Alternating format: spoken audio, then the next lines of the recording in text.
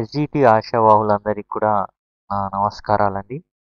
And మనం ఇప్పుడు చూస్తుంది 19వ తారీఖు జరిగిన SGT ఎగ్జామ్లోని మధ్యాహ్నం పూట జరిగిన ఏదైతే టెస్ట్ ఉందో దానికి సంబంధించిన ఆంగ్ల ప్రశ్నపత్రాన్ని చూస్తున్నాం. అండ్ ఇక్కడ మొదట చూస్తే neither of the two sisters can be trusted అని ఉంది. And parts of స్పీచ్ని గుర్తించుకోవాలి. ఇక్కడ నెయిదర్ అనేది ఏమవుతుంది అని అడిగారు. చూడండి, ఇలాంటి వాటిని ఎప్పుడైనా సరే ఒమిషన్ అనే పద్ధతి ద్వారా మనం క్లియర్ చేసుకోవాలి. ఒమిషన్ అంటే ఏంటంటే ఒమిట్ చేయడం. ఒక్కొక్క దాన్ని ఇది కాదు అని తేల్చి చేసుకుంటే ఒక్కొక్కటి తొలగిపోతుంది. ఏదైతే కరెక్ట్ ఉందో అది మాత్రమే నిలబడుతుంది. దీని ద్వారా మనం ఇక్కడ 100% రాంగ్ పెట్టే స్థాయి నుంచి అండ్ మనం 50-50 ఛాన్సెస్కి కొన్నిసార్లు కరెక్ట్ పెట్టడానికి కూడా చాలా అవకాశాలు ఉంటాయి. ఒమిషన్ అనే ప్రక్రియని మనం చూద్దాం. ఇక్కడ నెయిదర్ అనేది కంజంక్షన్ అంటున్నాడు. కంజంక్షన్ కాదు. ఎందుకని అంటే ఇక్కడ నెయిదర్ అనేది రెండు సెంటెన్స్ని కలుపుతుందా లేదా, కనీసం రెండు పదాలనైనా కలుపుతుందా లేదా, రాము అండ్ సోము, రామ అండ్ సీత ఎట్లా అయినా కలుపుతుందా, లేదా Rama works hard and Sita works hard to అని అట్లా ఏమైనా రెండు సెంటెన్స్లు కలుపుతుందా, కలపట్లేదు. కాబట్టి ఇది తప్పు. అండ్ తర్వాత ప్రొనౌన్. చూడండి, ఇక్కడ ప్రొనౌన్ అనేది మనకు తెలుస్తుందా లేదా, లేదు అనుకుందాం. ఇది కూడా తప్పు అనుకుందాం. సో రెండుని కొంచెం డౌట్ ఉంది, పక్కన పెడదాం. యాడ్జెక్టివ్ ఉంది, లేదు ఇది కూడా అసలు మనకు తప్పే అనుకుందాం. యాడ్జెక్టివ్ ఉంది. యాడ్జెక్టివ్ అనేది ఇక్కడ కుదురుతుందా? యాడ్జెక్టివ్ అనేది జనరల్గా మనకి హెల్పింగ్ వెర్బ్ తర్వాత రావాలి. అది ఎలా గుర్తుపెట్టుకోవాలి? హీ ఈజ్ గుడ్ అంటాం. గుడ్ అనేది యాడ్జెక్టివ్. అట్లా హెల్పింగ్ వెర్బ్ తర్వాత రావట్లేదు. రెండు సెంటెన్స్ని కలపట్లేదు. ఇది తప్పు. యాడ్జెక్టివ్ అనేది హెల్పింగ్ వెర్బ్ తర్వాత రావాలి. అది తప్పు. యాడ్వర్బ్ అంటే ఖచ్చితంగా మనకి 99% LY రావాలి. అంటే ఈ మూడిటికి కూడా తక్కువ ప్రాబబిలిటీ అనేది, సంభావ్యత అనేది చాలా తక్కువగా ఉంది. ఇప్పుడు మిగిలింది ఒకటే ఒకటి, ప్రొనౌన్ అనేది తేల్చలేము. కాబట్టి మనం నెయిదర్ని చూస్ చేసుకోవచ్చు ప్రొనౌన్ ద్వారా. కాబట్టి ఒకటండి, ఒమిషన్ అనే ప్రక్రియ ద్వారా మనం చేసుకోవాలి ఇలాంటివి. అలా చేసినప్పుడు మనం పెట్టే ఆన్సర్ చాలా ఈజీగా కరెక్ట్ అవుతుంది. అండ్ నెక్స్ట్ ప్రశ్నకి వెళ్ళిపోదాం. ప్రిపోజిషన్స్ని పెట్టి చూద్దాం. You are blessed with good health, correct. You are blessed for, నువ్వు గుడ్ హెల్త్, మంచి హెల్త్ కొరకు బ్లెస్ చేయబడ్డావు అనేది కాదు.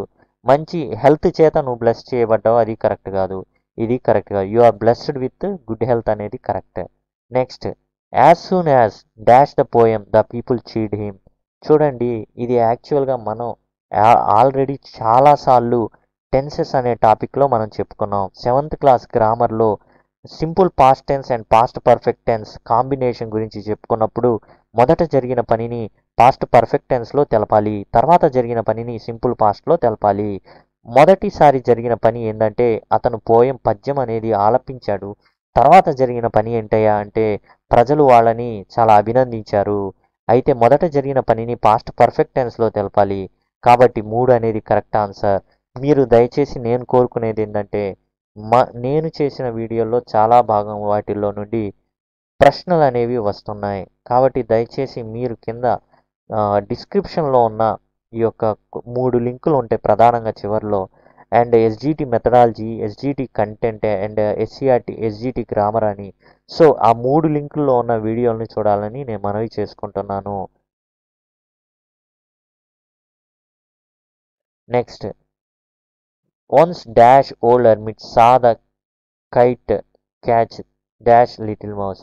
సో ఇక్కడ ఓల్డ్ అనేది వస్తుంది. ఓల్డ్ అంటే ఆ నుంచి అమ్మహ దాంట్లో పలకబడిన అచ్చునే కాబట్టి యాన్ వస్తుంది. సో ఇందులో మొదట యాన్ లేదు కాబట్టి ఒకటి తప్పు, కొట్టేయండి. అండ్ దా ఉంది, కొట్టేయండి. ఇక్కడ యాను ఏ యాను ఏ దా. చూడండి, ఇక్కడ ఎప్పుడైనా కానీ మొదటిసారి ఎవరైనా గురించి అయినా చెప్తూ ఉంటే ఏ మాత్రమే వస్తుంది, దా అనేది రాదు. దా అనేది ఎప్పుడు వస్తుంది అంటే మనకు బాగా తెలిసినప్పుడు మాత్రమే దా అనేది పెట్టడం జరుగుతుంది. అంటే అది ఆ వాక్యంలో రెండోసారి వస్తున్నదై ఉండాలి. అండ్ ఇదే దీంట్లో ఇదే ప్రశ్నాపత్రంలో మనం చూసుకుంటే, ఇదే ప్రశ్నాపత్రంలో గనక గత ప్రశ్నాపత్రాల్లో గనక చూసుకుంటే మా పిల్లవాడి స్కూల్కి వెళ్తున్నాను అని ఉంటుంది. సో అప్పుడు దా వాడతాం. ఎందుకని? అతనికి ఖచ్చితంగా నిర్దేశంగా తెలుసు, అందుకని దా అనేది వాడతాం. సో ఇక్కడ మాత్రం once an old hermit saw a kite catch a little mouse, అవన్నీ కూడా మొదట చూసినవే కాబట్టి ఒక గద్ద, ఒక మౌస్ని అంటే ఎలుక పిల్లని పట్టుకోవడం నేను చూశాను అని ఒక సాధువు గురించి చెప్పడం జరిగింది. ఇది అవుతుంది answer 2. Next, piano by DH Lawrence is a 12 line sonnet. So యాక్చువల్గా ఈ ఎట్లా ఇస్తున్నాడు ఏంటండి అంటే, సింపుల్గా చెప్పాలి అంటే ఎవరైతే అండ్ పీజీటీ రాశారో, ఎవరైతే ముఖ్యంగా పీజీటీ ప్రిపేర్ అవుతూ ఇప్పుడు జేఎల్స్ అవి ప్రిపేర్ అవుతారో వాళ్ళకి ఈజీగా ఉంటాయండి ఇవి. ఇవి ఎక్కడి నుంచి ఇస్తున్నారు సార్ అంటున్నాను. ముఖ్యంగా ఏంటంటే ఇవి ఇంపార్టెంట్ రైటర్స్ నుంచి వస్తున్నాయి, అంతే తప్పించి దీనికి ఒక కొలమానం అంటూ ఏం లేదు. కాకపోతే నా డౌట్ ఏంటంటే షేక్స్పియర్ని టార్గెట్ చేస్తూ 1-2 ప్రశ్నలు మాత్రం మార్నింగ్ సెషన్లో కానీ లేదా ఈవినింగ్ సెషన్లో కానీ షేక్స్పియర్ గురించి వస్తున్నాయి. కాబట్టి షేక్స్పియర్ రచనలను కానీ కనుక కొంచెం మనం ముక్కును పెట్టేసుకొని వెళ్తే బెటర్ ఏమో. సో పియానో అనేది 12 line sonnet. Next, doctor is your wife very fat, choose the true statement regarding the above sentence. ఇది వచ్చేసి 7th క్లాస్లో ఉన్నది ఇచ్చారు. అండ్ ఇది ఏం క్వశ్చను? ఇప్పుడు doctor is your wife very fat అంటే డాక్టర్ గారు మీ యొక్క భార్య గారు లావుగా ఉన్నారా? అవును అనేనా చెప్పాలి, కాదు అనేనా చెప్పాలి. వీటిని ఎస్ఆర్ నో క్వశ్చన్స్ అంటారు. డబ్ల్యూహెచ్ క్వశ్చన్స్ ఏంటంటే what is your name, where are you going, why are you coming, అలా డబ్ల్యూహెచ్ ఉన్నాయంటే అవి అవుతుంది. అండ్ నెగిటివ్ ఇంట్రాగేటివ్ సెంటెన్స్ అంటే అండ్ నాట్ ఉండాలి, నాట్ అనేది లేదు. స్టేట్మెంట్ అంటే ఫుల్ స్టాప్ ఉండాలి. ఇది టైప్స్ ఆఫ్ సెంటెన్సెస్ గురించి ఒకసారి నేను టైప్స్ ఆఫ్ సెంటెన్సెస్ అనే వీడియో చేశాను, దయచేసి అది చూస్తే ఇంకా క్లారిటీ వస్తుంది, మీరు ఫర్దర్ క్వశ్చన్స్ కూడా ఆన్సర్ చేయగలుగుతారు. And RK Narayan was author of the following. And చూడండి, ఆర్కే నారాయణ్ యాక్చువల్గా మనకి 7th క్లాస్లో పాఠం ఉంది, ద హీరో. అండ్ దాని తర్వాత మనకి 9th క్లాస్లో పాఠం ఉంది, స్వామి ఈజ్ ఎక్స్పెల్డ్ ఫ్రమ్ స్కూల్. అది ఆర్కే నారాయణ్ గారు రాసింది, అక్కడే ఇవ్వడం జరిగింది, గైడ్ కూడా రాయడం జరిగింది అని.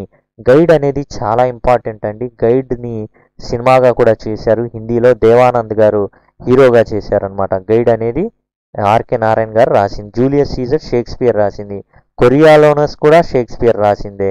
అండ్ వాల్పోన్ వచ్చేసి బెన్ జాన్సన్ గారు రాసింది. ఈ కూడా గుర్తుపెట్టుకోండి, ఎందుకంటే వాల్పోన్ అనేది ఎంసీక్యూస్లో ఇచ్చారు చాలాసార్లు. అండ్ కొరియాలోనస్ బిట్టే ఉంది, బిట్ ఇచ్చారు ఇంతకుముందు ఎగ్జామ్లో. అండ్ జూలియస్ సీజర్ ఇంపార్టెంట్, ఫర్దర్గా దీని మీద ఓ బిట్ ఉండొచ్చు. I'm writing a letter at present. So దేన్ని ఇండికేట్ చేస్తుంది? An action which was progress in the past కాదు, గతంలో కంటిన్యూస్గా ఉంది అంటున్నారు, కాదు. ఇక్కడ వాజ్ ఉంటే గతంలో అవుతుంది. ఫ్యూచర్ కూడా కాదు, విల్లో షెల్లో ఉండాలి, అది కూడా కాదు. That action has already happened కాదు, అయితే ఇది సింపుల్ పాస్ట్ టెన్స్లో ఉంటుంది, అలా లేదు.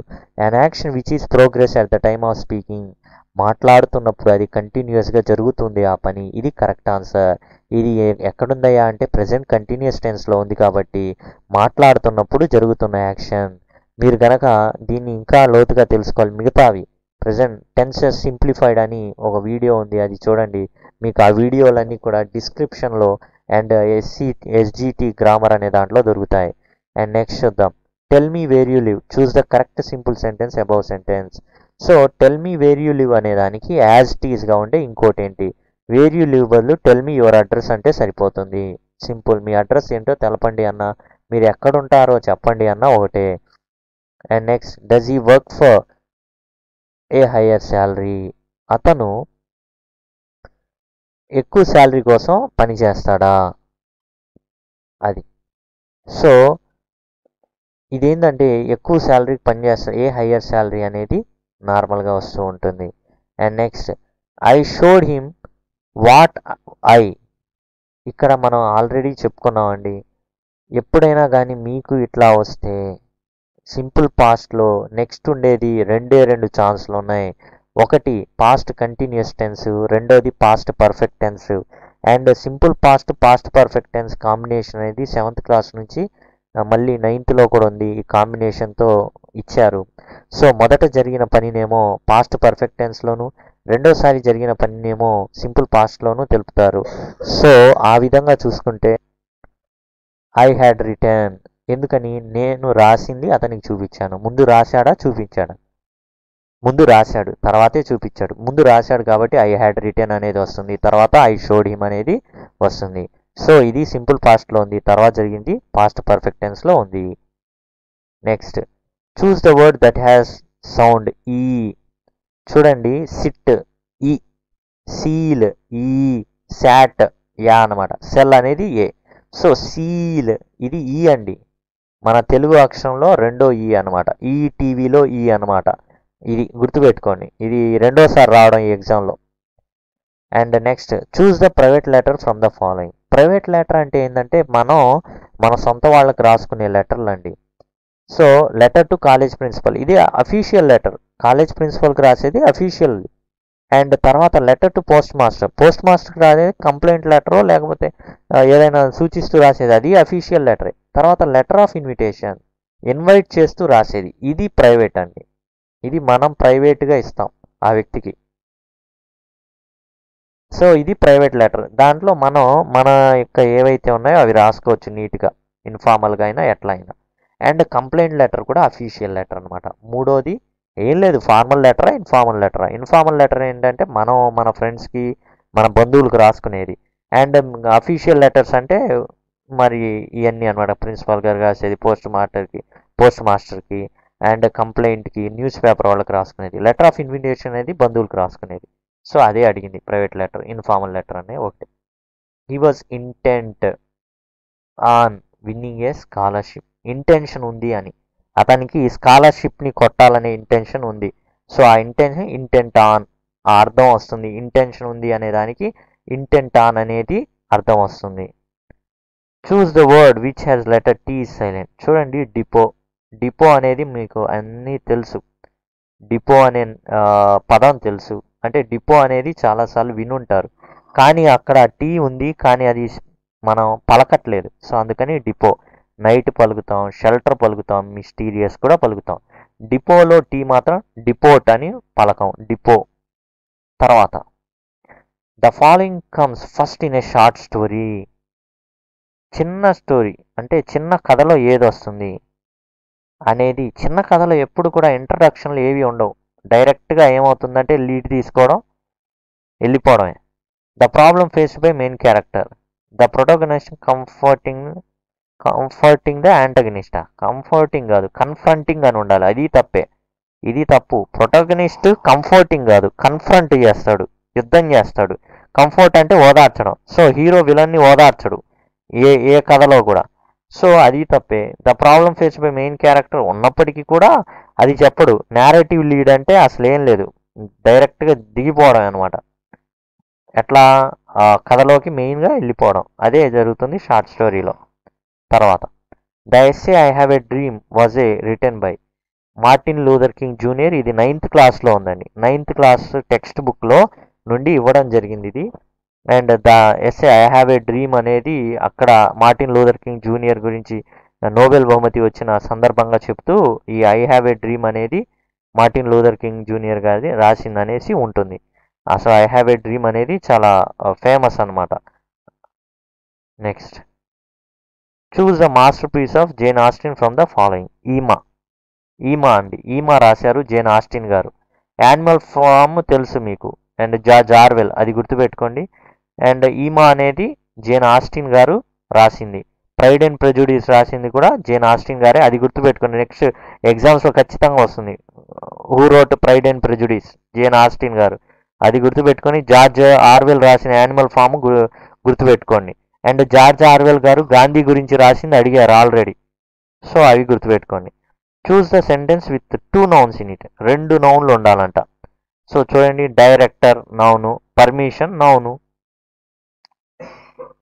డైరెక్టర్ గారు అనుమతి ఇచ్చారు, పర్మిషన్ అనేది నౌన్ అని మీకు ఎలా తెలిసిందంటే చివరిలో అయిపోయి అని ఉంది కాబట్టి, అర్థమైందా. నెక్స్ట్ హీ అనేది ప్రొనౌను, ఎక్స్ప్లెయిన్ అనేది వెర్బు, అట్టర్ అనేది డిసప్పాయింట్మెంట్ అనేది నౌను, ఇది ఒక్కటే ఉంది. అట్టర్ అనేది యాడ్జెక్టివ్, ఎందుకని డిసప్పాయింట్మెంట్ అనే నౌన్కి అట్టర్ అనేది కొంత సానుభూతి తెలియజేస్తుంది అందుకని. ద సైంటిస్ట్ నౌను, వాజ్ అనేది హెల్పింగ్ వెర్బు, సర్ప్రైజ్డ్ అనేది ఏమవుతుంది,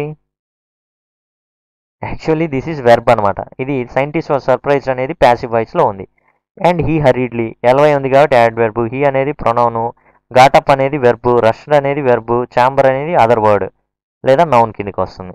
సో ఇక్కడ 2 ఉన్నది ఒకటి ద డైరెక్టర్ గేవ్ పర్మిషన్ అనేది 2 నౌన్లు ఉన్నదన్నమాట. And next choose the word with stress on the first syllable. Choose the word with stress on first syllable. చూడండి, దీనికి ఒక్క రూల్ ఉంది, చిన్న రూల్. ఆల్రెడీ మనం గతంలో చెప్పుకున్న ఒకసారి వీడియోలు కనుక చూసినట్లయితే, ఏవి ఓన్లీ ఎగ్జామ్స్కి సంబంధించిన వీడియోస్లోనే ఒక సింపుల్ రూల్ ఏంటంటే, 2 సిలబుల్స్ ఉండి ఎలా 2 సిలబుల్స్ అని ఎలా తెలుస్తాయి అంటే, దానికి సిలాబిక్ డివిజన్ అనే వీడియో చూడాలి. సిలాబిక్ డివిజన్ వీడియోలో ఏముంటాయంటే, ప్రతి దాన్ని తెలుగులో రాసుకోవాలి. రాసుకున్నప్పుడు ఒత్తులు పొల్లులు ఉన్నాయి చూసారా, వాటిని తీసేసుకొని అండ్ సున్నాల్ని తీసేసుకొని మిగతా ఏమున్నాయో ఆ సిలబుల్స్ అనమాట.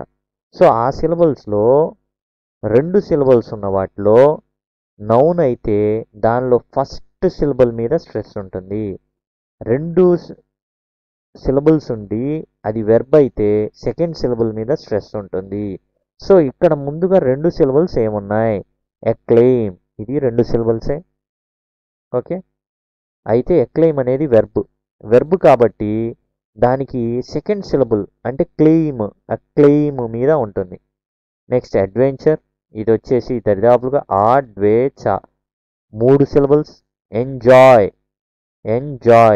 ఇది 2 సిలబుల్సే, కానీ ఇది వెర్బ్ కాబట్టి సెకండ్ సిలబుల్ మీద స్ట్రెస్ ఉంటుంది. హ్యాపీ అనేది నౌను కాబట్టి ఫస్ట్ సిలబుల్ మీద స్ట్రెస్ ఉంటుంది. కాబట్టి అది గమనించండి. మీరు సిలాబిక్ డివిజను, ఫొనెటిక్స్ అనే 2 వీడియోలు చూస్తే క్లారిటీ వస్తుంది. అండ్ గతంలో చేసిన వీడియోలు కనుక మీరు ఒకసారి చూసుకుంటే దీనికి సంబంధించిన పూర్తి సమాచారం మీకు దొరుకుతుంది. ఎందుకంటే దీని ఒక్కదానికి ఇక్కడ ఆన్సర్ దొరకచ్చు, కానీ మిగతా వీడియోలో అన్నిటికీ ఆన్సర్ దొరుకుతుంది. Next, the combination of Anglo Saxon and Anglo Norman gave birth to middle English. ఈ ఆంగ్లో సాక్సన్ అంటే ఏమంటే ఫస్ట్ ఈ ఇంగ్లాండ్కి, ఇది వచ్చేసి మనకి ఫస్ట్ వీడియో, మెథడాలజీకి సంబంధించిన ఫస్ట్ వీడియోలో దీని గురించి చర్చించడం జరిగింది. అయితే దీనికోసం కూడా మరలా నేను చెప్తాను ఏంటంటే, ఫస్ట్ యాంగిల్స్ సాక్సన్స్ అనే 2 జాతులు ఇంగ్లాండ్ దాని మీద వచ్చి స్థిరపడ్డారు, కొట్టుకున్నారు. మొత్తానికి వాళ్ళ లాంగ్వేజ్లు కొంచెం దగ్గరగా ఉండడం వల్ల కలిసిపోయారు. అయితే నార్మన్ జాతి ఫ్రెంచ్ వాళ్ళు వచ్చి ఈ ఆంగ్లోస్తో మరలా అక్కడ యుద్ధాలు చేసి మరలా వీళ్ళలో కలిసిపోవడం వల్ల ఆంగ్లో నార్మన్ అయింది. ఈ ఆంగ్లో నార్మన్ ఆంగ్లో సాక్సన్ భాష మిడిల్ ఇంగ్లీష్కి దారితీసింది. అది మీకు ఫస్ట్ మెథడాలజీ ఫస్ట్ యూనిట్లోనే తగులుతుంది. దానికి సంబంధించిన వీడియో మనం చేయడం జరిగింది. అది ఎస్జిటి, మీకు డిస్క్రిప్షన్లో ఎస్జిటి మెథడాలజీలో ఉంటుంది. In the word zoo is. So అనేది ఏంటి, జూ అనేది ఏంటి, మీరు ఫొనెటిక్స్ ఆల్రెడీ దీని గురించి ఈజీగా చర్చించుకున్నాం. ఏంటంటే వాయిస్డ్, జూ అనేది కాన్సోనెంట్, ఇక్కడ వాయిస్డ్ కాన్సోనెంట్, అది అంతే కదా, వాయిస్డ్ కాన్సోనెంట్. అండ్ ఆల్వియోలార్ అంటే తెలుసు కదా, డెంటల్కిను హార్డ్ ప్యాలెట్కి మధ్యలో ఆల్వియోలార్ ఉంటుంది. ఫ్రికెటివ్ సౌండ్ అంటే ఫ్రిక్షన్ కాజ్ అవుతుంది. అది వాయిస్డ్, ఆల్వియోలార్ అండ్ ఫ్రికెటివ్. జూ అనండి. జూ అనగానే వెంటనే మీ నాలుక ఎక్కడ తగులుతుంది అంటే పళ్ళకి పైన ఉన్న రిడ్జ్ ఉంటుంది చూసారా, ఆల్వియోలార్ రిడ్జ్ అంటారు దానికి తగులుతుంది. అసలు ఈ పదాలన్నీ ఏం లేదు, సింపుల్ అండి. జస్ట్ మీకు పలకడం వస్తే చాలు. అనండి. అనగానే కరెక్ట్గా మన నాలుక యొక్క కొన ఉంది చూసారా, ఆ కొన మన పంటికి పైన ఉండే రబ్బర్ లాగా పట్టి ఉంటుంది. అది ఆల్వియోలార్ రిడ్జ్కి తగులుతుంది. అనగానే గమనించండి. సో అది ఆల్వియోలార్ అనమాట. ఫ్రికెటివ్ అంటే ఫ్రిక్షన్కి దారితీస్తుంది. అండ్ వాయిస్డ్, అది వాయిస్డా అన్వాయిస్డా అని తెలియాలంటే నేను చేసిన ఫొనెటిక్స్ టిప్స్ అనే దానికి వెళ్ళిపోతే ఆ వీడియోలన్నీ మీకు డిస్క్రిప్షన్లో SGT content, SGT grammar, SGT methodology అన్న దాంట్లో దొరుకుతాయి. Thank you. And next, children thinking and meaning making or socially constructed and emerge out of their social interactions with environment అని చెప్పింది ఎవరు అంటే వైగోట్స్కి. అంటే ఏం లేదు, పిల్లవాడి యొక్క ఆలోచన, అతను చేసే సెన్స్ ఏదైతే ఉంటుందో అది సాంఘికంగా తన చుట్టూ ఉన్న వాతావరణంలో ఏదైతే నేర్చుకున్నాడో అవి వాటిలో నుండి వస్తాయని చెప్పాడు వైగోట్స్కి. దాని గురించి చెప్పడం జరిగింది. And while designing A multiple choice question A teacher should take care that the choices given include only one correct answer. అంటే ఏం లేదండి, ఎంసీక్యూస్ ఇచ్చినప్పుడు ఎలాంటి జాగ్రత్త టీచర్ గారు పాటించాలి అంటే సింపుల్. ఎంసీక్యూస్ ఇచ్చినప్పుడు దాని గురించి పాటించాల్సిన ముఖ్యమైన విషయం ఏంటయ్యా అంటే ఆ ఎంసీక్యూస్లో ఒకటి ఖచ్చితమైన సమాధానం ఉండాలి. Next, the teacher directs and students act in response. This is the feature of total physical response method. Teacher గారు ఇలా చేయమని చెప్తారు, పిల్లవాడు అలా చేస్తాడు. రేజ్ యువర్ హ్యాండ్ అనగానే టక్కనే చేయి లేపుతాడు.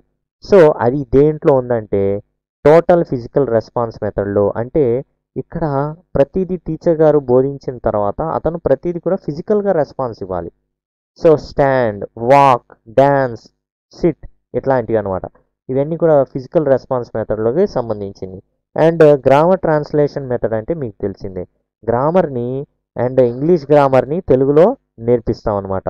అదేంటంటే భాష గురించి నేర్చుకోవడం కానీ భాషను నేర్పించడం కాదని జీటీ మెథడ్ని నెట్టేసి డైరెక్ట్ మెథడ్లోకి వచ్చాం. డైరెక్ట్ మెథడ్ అంటే ఇప్పుడు ప్రైవేట్ ఇన్స్టిట్యూషన్స్, ప్రైవేట్ స్కూల్స్ పాటిస్తుంది. మాతృభాషని కంప్లీట్గా బ్యాన్ చేస్తారు. అది కూడా అడిగారు గత ఎగ్జామ్స్లో. ఈ 18వ తారీఖు నుంచి జరుగుతున్న ఎగ్జామ్లో ఈ మెథడ్లో డైరెక్ట్గా ఏం చేశారయ్యా అంటే తెలుగు భాషను బ్యాన్ చేశారు. అది డైరెక్ట్ మెథడ్ అండి. బైలింగ్వల్ మెథడ్ అంటే మాతృభాషతో పాటు ఆంగ్ల భాషను నేర్పిస్తారు.